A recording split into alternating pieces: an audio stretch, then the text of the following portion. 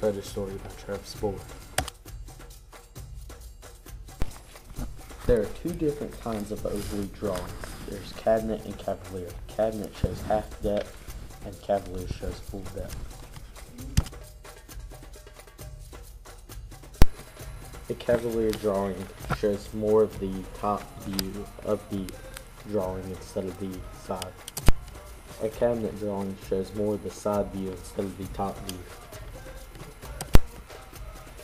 This isometric drawing shows more of the overall object, but longer objects are harder to draw. Perspective drawings show you what your view will look like if you're standing in one spot. Dial calipers are used to measure small objects and items. Multi-view drawings show you the front, top, and side view of an object. Construction lines are very lightly drawn lines to guide drawing other lines and shapes. Dimension line shows distance.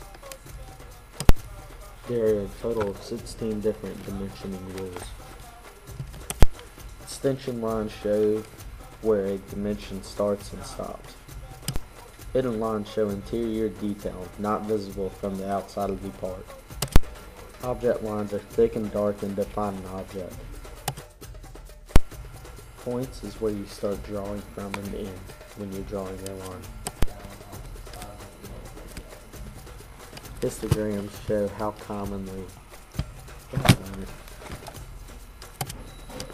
a histogram is a diagram consisting of rectangles whose area is proportional to the frequency of a variable and whose width is equal to the class interval.